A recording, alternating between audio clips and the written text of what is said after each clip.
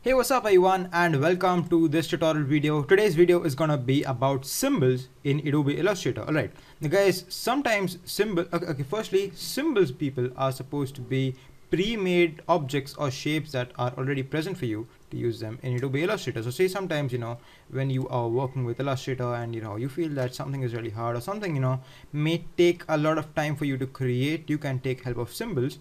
Like for example, guys, you are designing something like something like a brochure, for say a flower shop, okay, and you feel that there are supposed to be quite a few flowers on the brochure, and you feel that designing all those flowers is going to take a lot of time.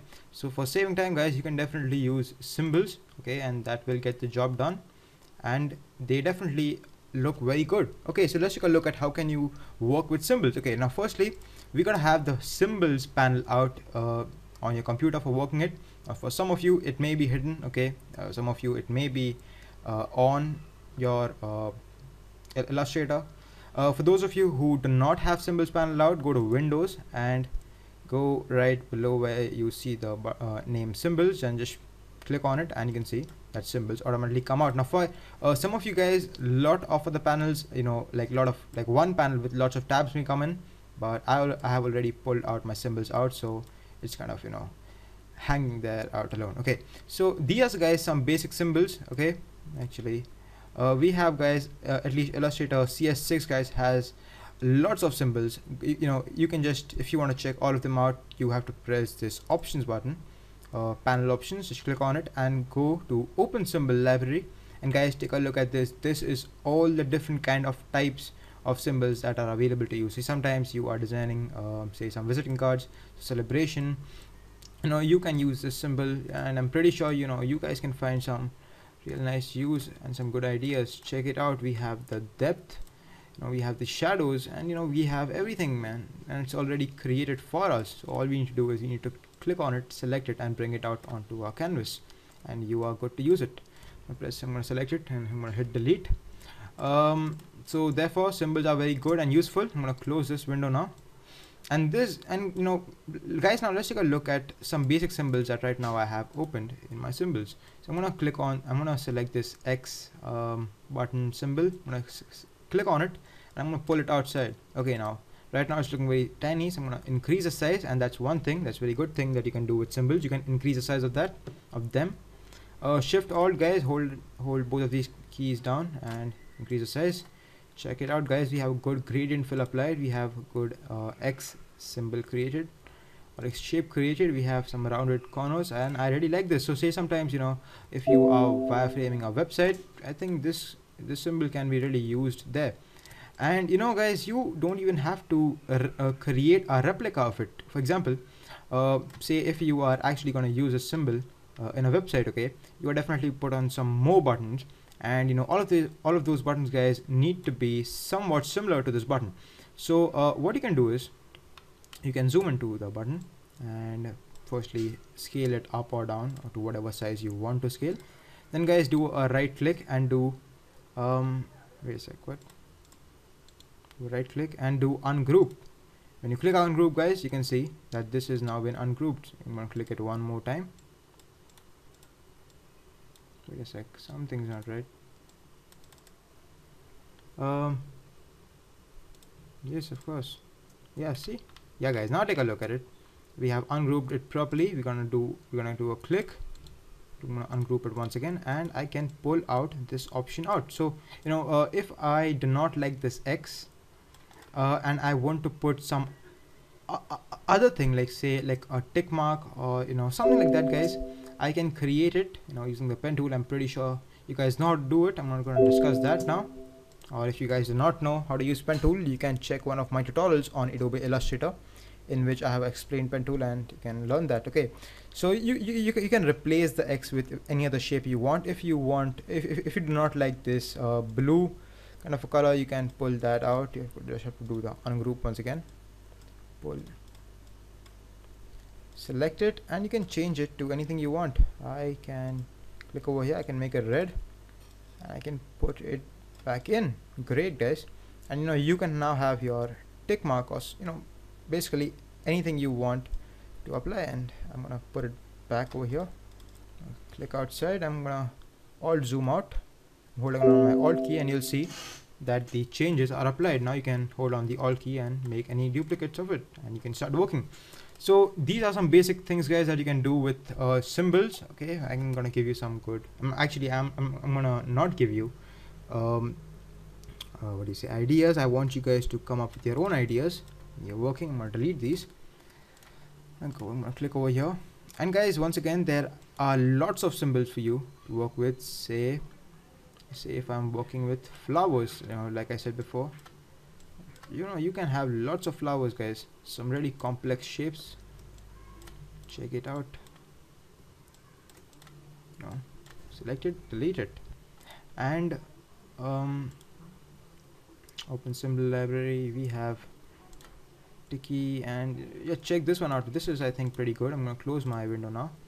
Close this one too. Okay, so check this out. This is a good plant. I'm gonna zoom it down a little bit. Guys, one other good thing when you are working with symbols is the options that you get when you're working with symbols. Meaning, say this is one symbol that I'm using. Okay, now if I want to create lots of duplicates of this, okay, instead of holding alt and creating duplicates and duplicates, yeah, of course, guys, you can go ahead and do it if you're really comfortable with it. But I've got a faster way, and that is using some tools that are specifically designed for working with symbols. Okay, and this is gonna be the button right over here, the symbol spray tool. Spray tool. Guys, there are lots of symbols. I'm gonna tear off this panel. I'm gonna bring it out. Guys, the first one basically draws symbols for you real fast. Meaning, I'm gonna delete this right now. And right now, guys, Illustrator remembers which was the last symbol I used. That was my that was that small that plant that we were working with. So if I click and if I keep drawing, you'll see I've created lots of plants. And guys, you cannot really do much with these symbols, if you take a look at it from that perspective. But once again, guys, they really save time, and I think they are very good.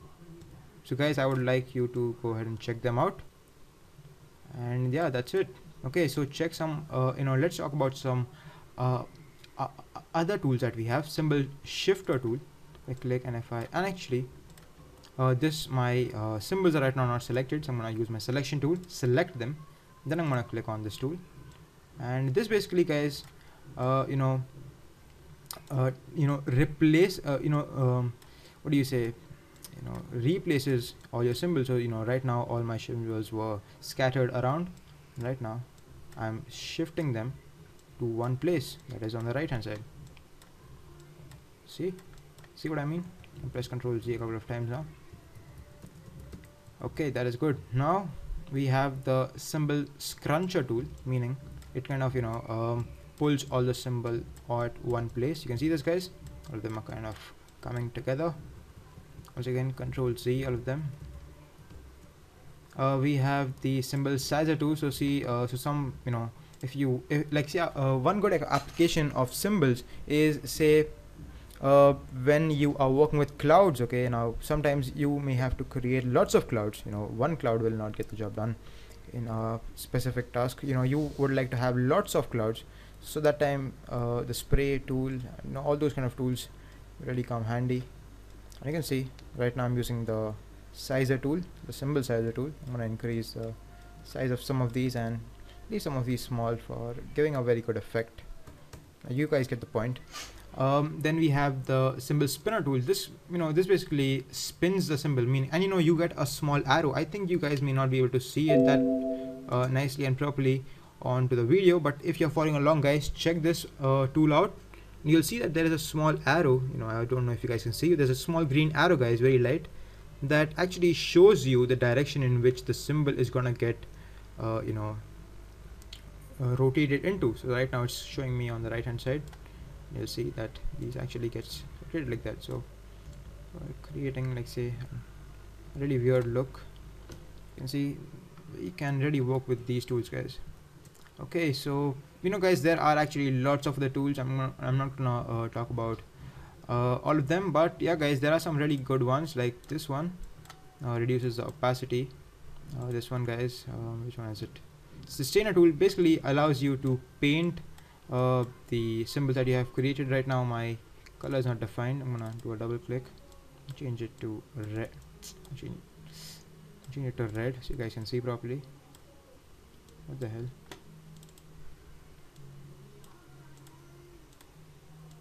What? Wait a sec, guys.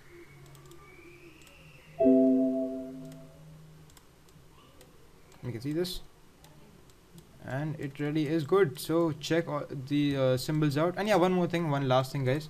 If you ever want to save your own symbols, okay, that say that you were working with something and you think that it was pretty good that you have created, and you would like to save your file or your symbol. So how can you do it? So first, guys, let's go ahead and create something really easy and random. Say a star. See, somewhere in the center. Oh, my bad. Okay, so this was good. I'm gonna change the color. I'm gonna change the color of it to say black. Now hold on the Alt key. Run my Control C, Control F.